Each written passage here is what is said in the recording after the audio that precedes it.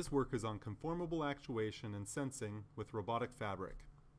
In other words, robotic skins that can manipulate other objects. In the first segment of this video, we demonstrate bending of the foam block by wrapping the fabric such that the length of the SMA wire is aligned with the length of the foam block, and this causes the block to bend when the SMA is heated up. Our goal is to create 2D planar robotic skins that can manipulate inert, deformable bodies without constraining the robot's motion.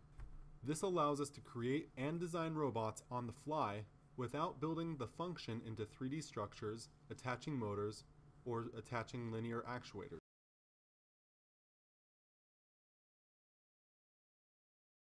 In the second segment of this video, we wrap the fabric around the foam block with the SMA aligned radially around it.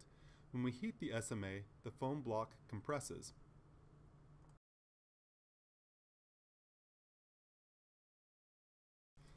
For more information on this work, please see the link below in the description. For more information on other work our lab has done, see our lab website, which is also in the description. Thanks for watching.